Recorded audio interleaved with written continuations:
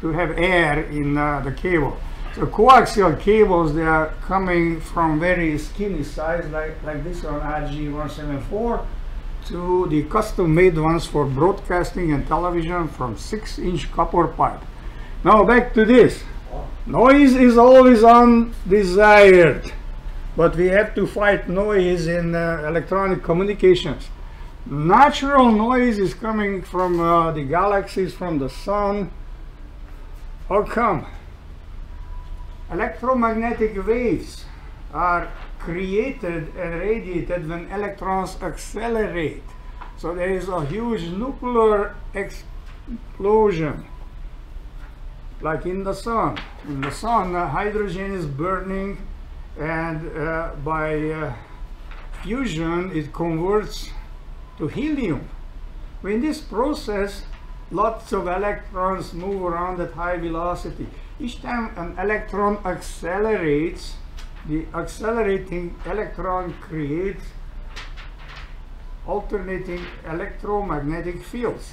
So from outer space we have electromagnetic waves coming toward us from the sun, from all of the rest of the galaxies, and they bounce back and forth from planets and from the moon, and they all surround our antennas, and we pick up external noise that way. Then again, there is thermal noise. Thermal noise is due to metal parts such as copper printed circuit boards, wires, the leads of resistors and capacitors, everything that is made of metals. As the temperature changes, the crystalline lattice starts to vibrate, and electrons that they freely flow in the crystalline lattice, accelerated by the electric field of the voltage applied across, electrons, they bump into each other, and they bump into the ions, and this creates thermal noise. Noise in semiconductors is due to semiconductors doped to be donors and acceptors. Donors are extra electrons and acceptors are extra holes. When a free electron covers a hole, the electron would fall down in a hole.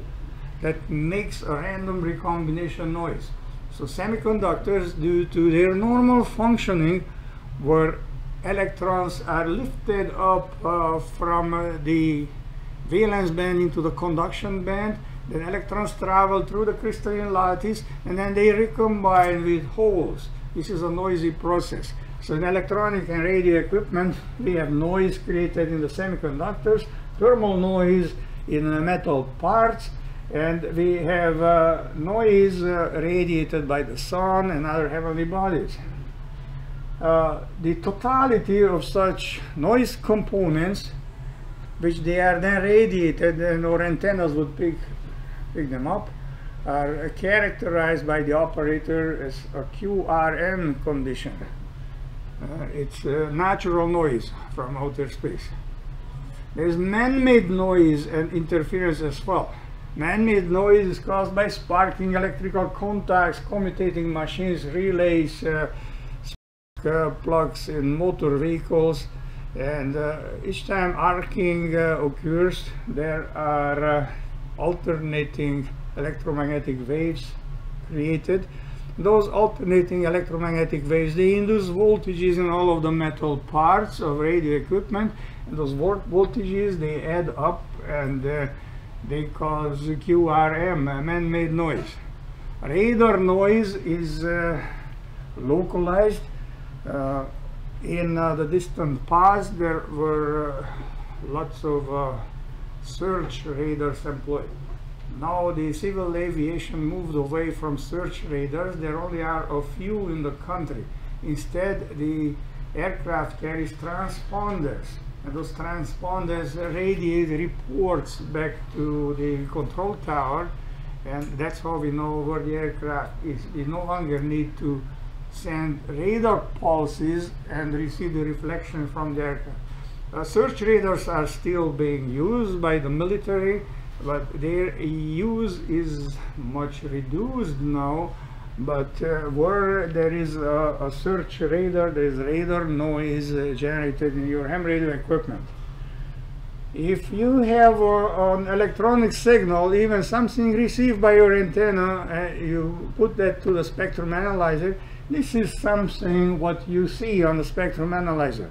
A noise floor and individual signals that they stand out. One up, please. What you see on the spectrum analyzer is reproduced here by an artist or by a student or by somebody who writes a report.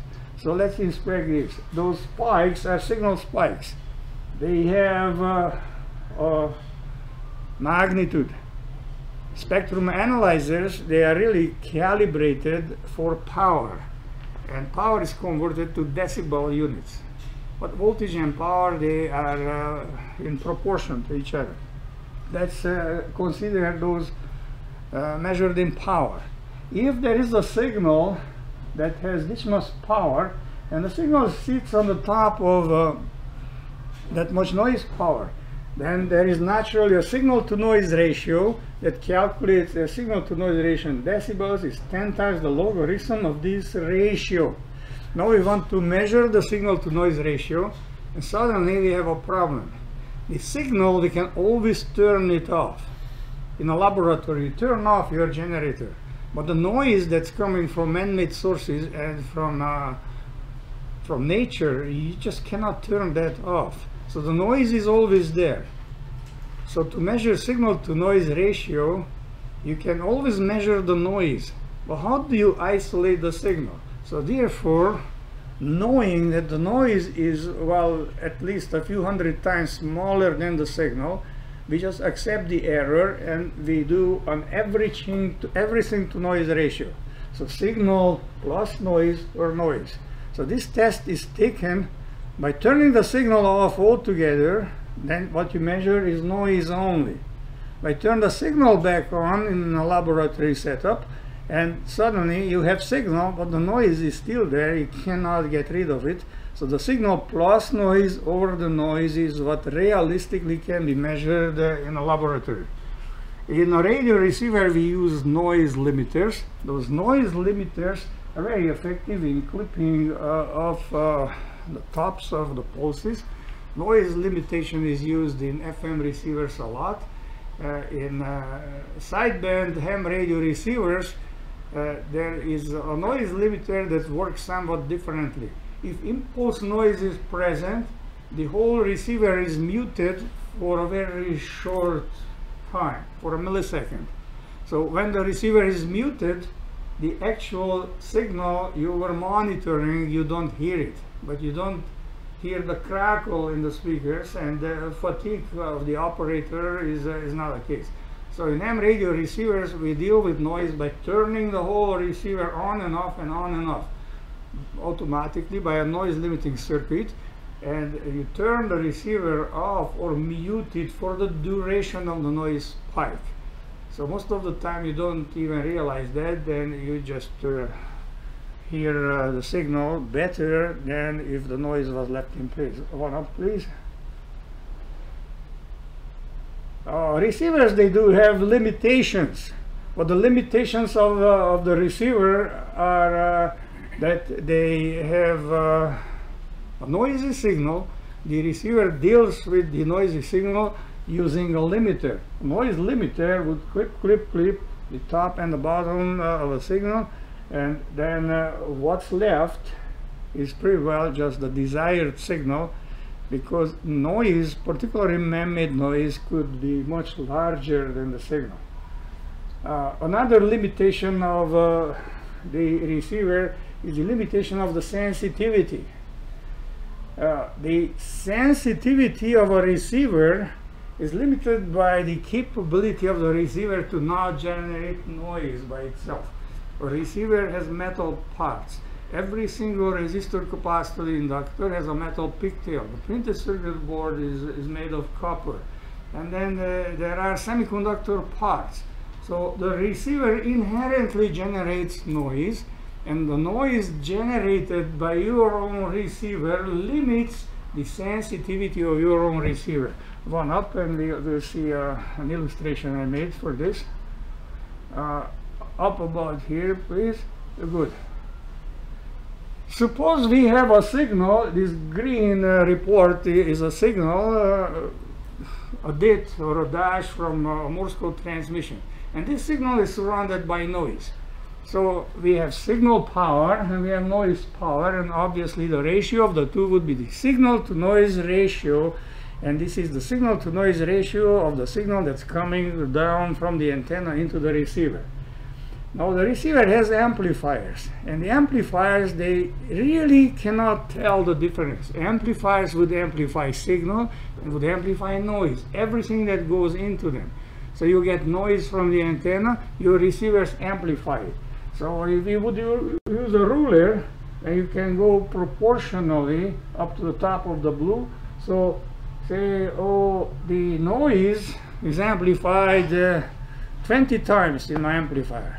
In the same time, the signal is amplified 20 times. So everything is right. Well, unfortunately, everything is not right. Because besides picking up signal surrounded by noise, the receiver is busy making his own noise. And that's what I marked with red. So at the input of the receiver, there's a signal to noise ratio. The signal to noise ratio, say it's 12. The signal is 12 times more powerful than the noise. But then the receiver amplifies this and creates noise of its own. So at the output of the amplifier, the signal is big, the noise is big and bigger. So the input could be a signal to noise ratio of 12, at the output the signal to noise ratio is only 10, because the receiver makes its own noise. So the sensitivity of a receiver, it depends really very much of the receiver's noise properties, of how much noise would the receiver generate. So a very golden rule is that a receiver needs a low noise amplifier at the front end, because at the front end you amplify everything, signal and noise. By the time the signal is amplified and the signal to noise ratio is established, at the very end of the receiver, in the audio frequency amplifier, it doesn't matter anymore, because at the input you have your radio frequency amplifier, and there's several stages of amplification, and from the antenna to the speaker, the receiver may amplify several thousand times. So at the input, any noise picked up or generated is amplified several thousands of times. But at the end of the receiver chain, in the audio amplifier, the audio frequency amplifier, you only amplify the audio, not everything. So one up, please. Another issue with the receiver is its frequency calibration. We had analog readouts in the past, and we pretty well gotten away from them. An analog readout was very inaccurate, because it even depended from the angle the operator looks at the dial. From two different angles, there is the parallax error. So it's impossible to really read a frequency with very much accuracy. So now today's ham radio receivers, they strictly use digital displays. Are they extremely accurate? I want to describe a receiver for you. In a receiver, there is a synthesizer. That synthesizer is being tuned either by a dial or even from the keyboard, or one way or another you tune your radio to pick up a particular signal. Then a microprocessor is involved in this process. The microprocessor is running a program that is telling the phase lock loop synthesizers what division ratios to use to get the signal you desire. So a microprocessor program also drives something like a liquid crystal or an LED display to display the frequency. The display of a ham radio is not a display of a frequency meter. It's a display of a wish. The microprocessor wishes to set your radio precisely to 14.5 megahertz. Therefore, the microprocessor displays on the display this desire. Okay, I want to do my best to set your radio at 14.5 megahertz. But then how exact this frequency is, it then depends on many other properties of the quality of the crystal oscillator reference and oscillations in the loop of the phase lock loop and so on. So digital displays are many times more accurate than analog readouts, and digital displays themselves, they have built-in errors because the display is generated by a computer or microprocessor program, and it is just say a set point or a desire or a wish, and behind it the synthesizer would do a good job of being very close to it. Up please. This unit is called a temperature compensated crystal oscillator. This is a Yaesu. Yaesu radios, they often use 22.625 megahertz as a standard frequency to amplify all signals received at that frequency. This frequency is called the intermediate frequency, and when you buy your ham radio, then the dealer thinks that you would much rather buy that radio if it costs $1,000. So they pull out all of those extra filters.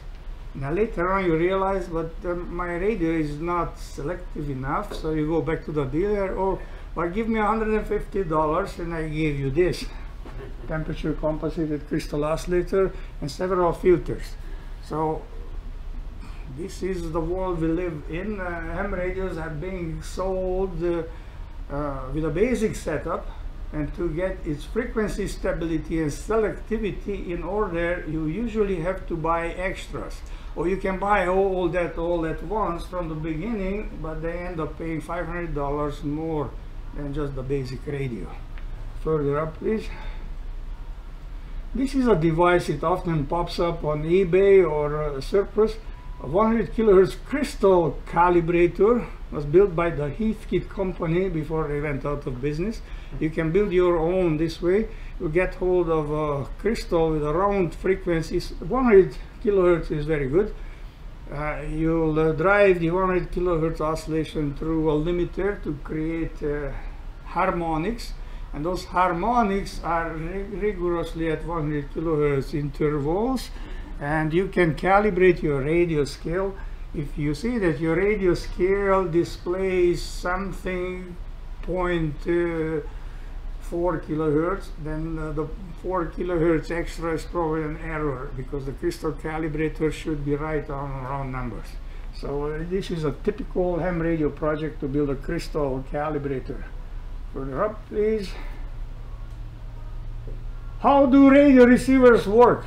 First was the crystal set.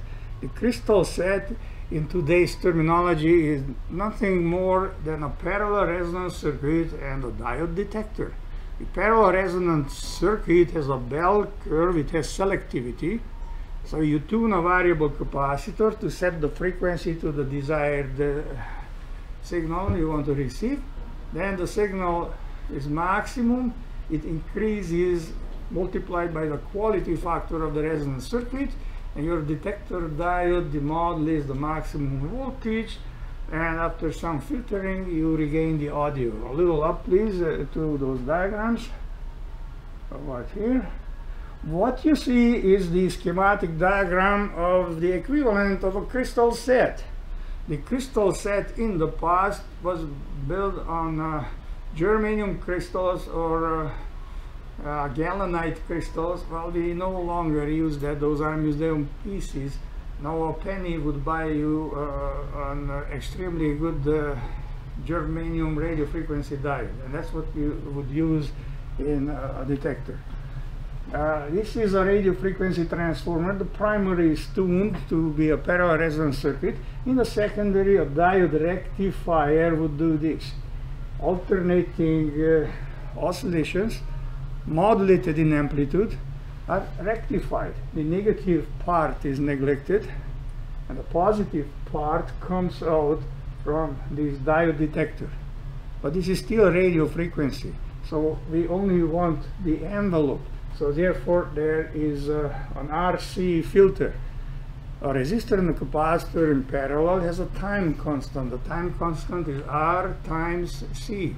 And for a radio receiver, you want to set this time constant somewhere to 1 millisecond in the audio frequency domain.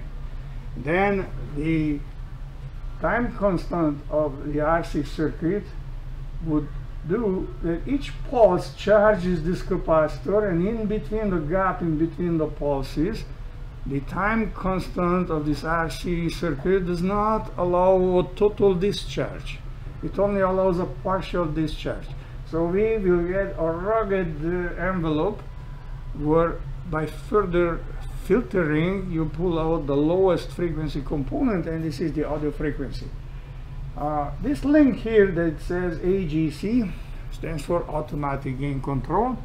That's a feature of most ham radio, that the magnitude of the detected demodulated audio is in proportion with the signal strength of the received signal. So if that signal is very powerful, the automatic gain control circuit would turn down the gain of your receiver.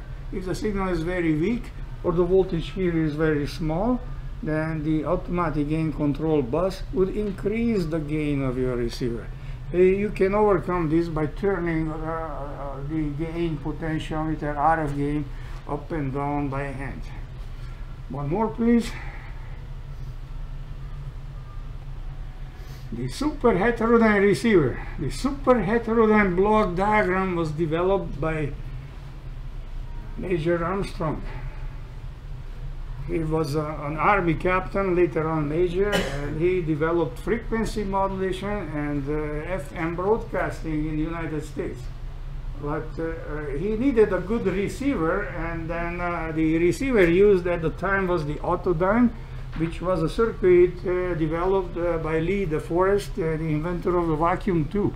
It did not work very well, and Armstrong's block diagram or circuit worked so well that we use it today still. A super heterodyne receiver has a radio frequency amplifier that feeds a mixer. The mixer is connected to a very stable synthesized local oscillator. What the mixer would do would beat, multiply, multiplication in the time domain to create addition and subtraction in the frequency domain. Usually the subtraction is what you are after, because if this local oscillator is running at 20 megahertz and you pick up 21 megahertz, the sum would be 41 megahertz, so way too high, but the difference is 1 megahertz. That's a lower frequency. So we go for the difference of the two signals, and a lower frequency filter, give or take 1 megahertz, even 455 kilohertz is usual, 9 megahertz is often used. So you receive a signal at a much higher frequency, and by running a local oscillator, you subtract from it. And you maintain the lower sideband, and you filter it, further amplify it, and demodulate it with the demodulator, often called a square law demodulator. Why is it called the square law demodulator? Because power is proportional to the square of the voltage, and the diode detector has a curved characteristic of the diode in such a way that the output DC is pretty well proportional to the signal power, and that is just very convenient for us, even for measuring instrument.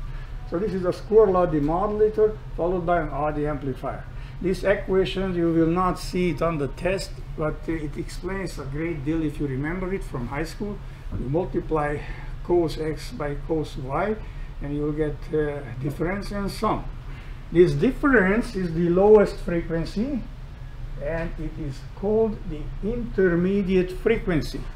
So when you tune a radio, whatever frequency signal you pick up, that signal is always mixed down to a fixed value of the intermediate frequency.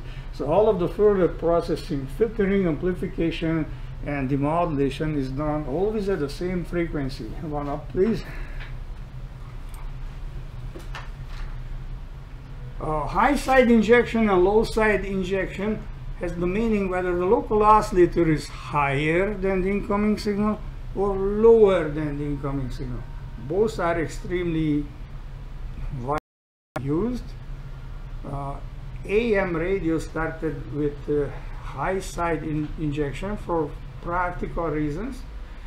When you transmit at very low frequencies of a few hundred kilohertz, then how can you inject a local oscillator below that? If you transmit on 300 kilohertz, your local oscillator cannot go down to 100 kilohertz. So AM radio receivers, they always used high side. The local oscillator was higher. But now ham radio equipment receives real high frequencies, such as 144 megahertz, and there is plenty room underneath it to inject a local oscillator carrier below it. So ham radio equipment at the will of the designer may use high side or low side injection. Further up, please. Now we explain the image frequency interference. Simply, what the image frequency interference is that a mixer would multiply two signals, but your receiver picks up inherently signals desired and signals undesired. So please bring this up about here to see the numbers underneath. Let's run through this numerical example. Suppose we intend to receive 28 megahertz and we inject 19 megahertz on the low side. 28 minus 19 equals 9 megahertz, and 9 megahertz would be the desired intermediate frequency. But well, it's entirely possible that somebody else transmits on 10 megahertz and you really don't want that signal. But this is a powerful radio station, and the 10 megahertz penetrates into your mixer. And the mixer already has this 19 megahertz local oscillator set for the desired signal. But the mixer doesn't know any better. It says, oh, two different signals, boom, I have to multiply them, create sum and difference. It just accidentally happens that the difference from 19 to 10 is 9 megahertz. So here is another example. The local oscillator could be 455 kilohertz above and 455 kilohertz below another signal. So I just made up those numerical examples for 1 megahertz because those are round numbers. But the intermediate frequency can be anything. It's standardized to a few values, but there are more non-standard values than standard values. So this is the image frequency interference, that whatever undesired signal there is received, and accidentally that undesired signal is exactly 1 IF amount away from your local oscillator, then your receiver would pick up two signals at once, or it would pick up the same radio station in two different spots as you dial. So here's the high side injection example. Again, we want to receive 29 megahertz and we use a high side 38 megahertz local oscillator. Then the intermediate frequency 38 minus 29 would be 9 megahertz, and this is the desired signal. But 47 megahertz is pretty well the frequency of the first generation patio telephones. And those telephones cause lots of trouble. Look, if 47 megahertz is being transmitted, that beats with your 38 megahertz local oscillator, again creates 9 megahertz, again, so you can't win. There is only one way to win. Make the distance between the local oscillator and the desired signal great, like 60 megahertz or so. This is called up conversion. And we say, well, if the desired signal is 60 megahertz one way, the undesired signal would be another 60 the other way. So by now it's 120 megahertz away. So with all likeliness, my receiver with a good front-end filters and so on would just not really pick up something 120 megahertz away. So the best way to defeat image frequencies is the so-called procedure of up conversion. We convert signals up above by 60 or 80 megahertz so far away from possible interference that the front end of the receiver would not allow interfering signals anymore. This is just the picture of a mechanical filter. As I briefly described it here, you see coils at either end, and there's a metal rod in between, and any radio frequencies applied to the driver coil would cause the rod. You heard the term magnetostriction before? You see, transformers at 60 Hertz, they have laminate, and the laminate vibrate, and they make the typical 60 Hertz hum. That's outright vibration. But at higher frequencies, a piece of metal can no longer vibrate. But what the metal is doing, the steel, it will increase and decrease its volume. So the crystalline lattice itself vibrates. That's called magnetostriction. You don't see it, you don't hear it, because it's happening, say, at 1 megahertz. So this rod vibrates by magnetostriction, and the pickup coil at the output would regenerate the signal. So mechanical filters like this one is for 455 megahertz. It's typically used in AM radios and even in FM radios. Okay, one more up. How do we receive FM? Now we have the block diagram of the super heterodyne all introduced. We have a radio frequency amplifier and a mixer and a very stable local oscillator and a filter, and the signal is amplified in the intermediate frequency amplifier, and we introduce a new twist, a stage called a limiter. And the limiter is followed not by the square law demodulator, this is FM. So to demodulate FM, the device is called the demodulator or the discriminator. So how does this limiter work? Well, the limiter is often built together in one unit with a frequency discriminator. Over time, the early FM radios, they used Foster and Seeley discriminators. Those were based on parallel resonance circuits, and the property of a parallel resonance circuit to be capacitive above resonance and inductive below resonance. So there was a phase shift created as the FM signal did swing up above and below resonance, and that caused a vector to bounce, and the rate at which that vector bounced was the audio. The Foster and Seeley discriminator was modernized and reissued as the ratio detector. They are just about gone past history now because of manufacturing. Both the ratio detector and the Foster and Seeley discriminator, they use tunable cores and coils, and those are expensive to manufacture and cannot be manufactured with robots. Robots like to manufacture integrated circuits. So lately we have two more detectors. One is the quadrature detector, one is the phase lock loop. A quadrature detector would shift the incoming radio frequency into a sine and a cos format. So now they are at 90 degrees from each other, and therefore they are in phase quadrature.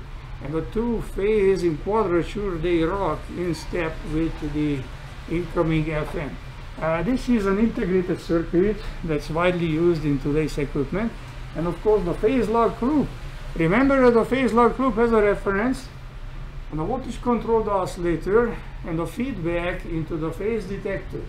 If you feedback something that is higher or lower in frequency, then the phase detector would output a positive or a negative error signal. And if the signal you feedback is swinging in step with the frequency modulation, then the error signal would hunt up and down in step with the audio. So phase lock loop type integrated circuit frequency discriminators are widely used today. One up, please. This is an illustration of how the limiter works. There's a signal that picks up lots of noise, so the noise aids and opposes. But when you pass that through a limiter, you shave the top and you shave the bottom, because the intelligence is not in the amplitude. It doesn't matter what the amplitude is, it does matter how dense those pulses are. So those pulses, they go further and closer to each other in step with the frequency. So this is a great advantage of frequency modulation, that you can shave the noise up from the top and from the bottom without altering the intelligence at all. This is just a picture of a typical 10.7 megahertz filter.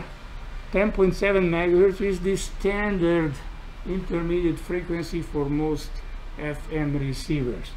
Tiny little filter, cost a quarter or so. How do we receive single sideband or CW? Amazingly, the same way. Again, the super heterodyne receiver has all of the standard blocks, and there's no limiter now, because in CW, obviously, the intelligence is in the amplitude of the pulse. What we have is a new stage called the product detector. Now, why is that so? You transmit CW and you transmit on 7.1 megahertz. You detect that with a square law demodulator. You cut away the negative going pulse, you maintain the positive going end only, and you get direct current from it. So a diode detector cannot demodulate Morse code or single sideband. And the reason is that what's missing there, it's the carrier. The carrier is missing. So CW does not have a carrier at all, but we create one locally. And the oscillator that creates that missing carrier is called the beat frequency oscillator. So the beat frequency oscillator is set to be anywhere from 500 Hertz to 1000 Hertz above or below the intermediate frequency. Then the two makes a sum, which is ignored, and the difference, which is, say, 800 Hertz. Now you can demodulate 800 Hertz, and you hear 800 Hertz. So the Morse code receiver has a second local oscillator called the beat frequency oscillator.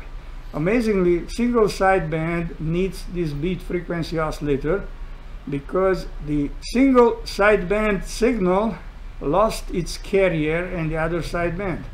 So by tuning the receiver, you move the single sideband in a position exactly next to a missing carrier that's not there, but you reinsert it locally from the beat frequency oscillator, and then you beat. What does beat mean? Multiply. Multiply in the time domain to create sum and difference in the frequency domain. Again, the difference is what we are after, because the difference is the audio. So you have a 10 megahertz sideband signal, and the 10 megahertz less 600 hertz beat frequency oscillator. It's not the 20 megahertz component you want, that would be the sum. The difference is the 600 hertz or 300 hertz or 2 kilohertz. Those are all possible components. So the whole package of audio frequency from 300 hertz to 2500 hertz is demodulated if you reinsert the missing carrier into its location. So in single sideband we have a virtual carrier. It's not there, but we'll stick it there with a receiver. Okay, one up, please. Peter, they used to have a knob on your receiver for the beat frequency oscillator. Yes, they used to. All the new ones don't have. No, the new ones, they have that program, but program is on forever. And then, so I have my CW set to 700 hertz, but the next guy would want it at 800. And the next guy would want it at 600. So there used to be a dial, a knob, but now it's in the setup. You can set up your radio, but you set it up to 600 hertz. There's so much fiddling with programming it that you just leave it like that forever. There's no more adjustment. There's no more adjustment. The adjustment is there, but in the menu. Yeah, okay. But in the middle of a contact, you don't want to go through the menu. So you set the frequency to what pleases you, yes, and you leave it there. Mine is set at. Okay, what is a DSP? It stands for Digital Signal Processor. A digital signal processor has analog to digital converters, and then the analog signal, which could be an instrumentation signal or physical parameter in the industry, or a ham radio signal. This ham radio signal is converted to bits, and then a microprocessor would manipulate those bits and would apply algorithms of filtering and demodulation to it. So one function of a digital signal processor is analog filtering. So you convert your analog signal to digital. The filter modifies the codes in such a way to reject frequencies above and below you don't want, and returns the code through a digital to analog converter so you can hear it again. And all this is a tiny integrated circuit chip. It's extremely difficult to program. It's so difficult that at Sioux College they don't even teach DSPs. We ordered the DSP kit for the laboratory once, and a fellow teacher and I spent a couple of years trying to turn it into a laboratory experiment. It was too much trouble. So those DSPs, they are programmed in the factory now. They are just soldered in your receiver. But you can buy aftermarket DSP filters. There's this Canadian amateur VA3AGM that he would give you software that programs the DSP in your sound card and turns the sound card into a programmable filter. Wanna please? The S meter, S stands for the signal strength meter. S meters, they may be analog or digital, and they have a unique way of dealing with the signal strength of your RF signal you receive from the antenna. One S unit corresponds to 4 times the power. So each time your S meter changes by 1 unit, the signal coming down from the antenna did change either up or down 4-fold. So the S meter runs from 0 to 9. S1 is the signal strength where the signal to noise ratio at the output is 10 to 1. So any signal with a strength of S1 is just barely matches the sensitivity of your receiver. Suppose you have a pretty good receiver with 0.2 microvolt sensitivity. A weak distant signal of 0.2 microvolts would barely move your S meter to S1. By the time you have a powerful signal that blasts in your speaker, you'll be surprised. Time is up, but let's bring this up a bit and then we are done. You got 10 minutes, don't you? We use the 10 minutes. You see, the power is voltage squared over R.